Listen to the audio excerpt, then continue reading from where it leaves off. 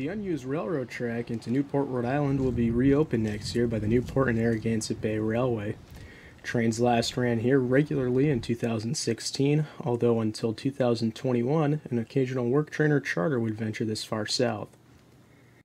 As part of the Pell Bridge ramp project, a multi-use path is being built along the railroad right-of-way from the Zandt overhead bridge south to the train station on Americas Cup Avenue.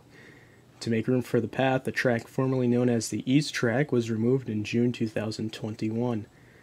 Despite the track removal, trains will return to Newport in 2023 after the West Track is rebuilt.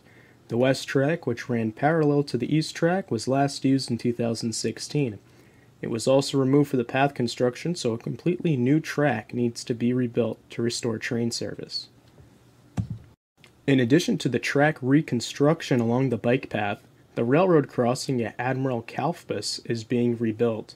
This rebuilt crossing will allow trains to safely cross the busy roadway after they depart the Newport station and run north onto the rebuilt tracks.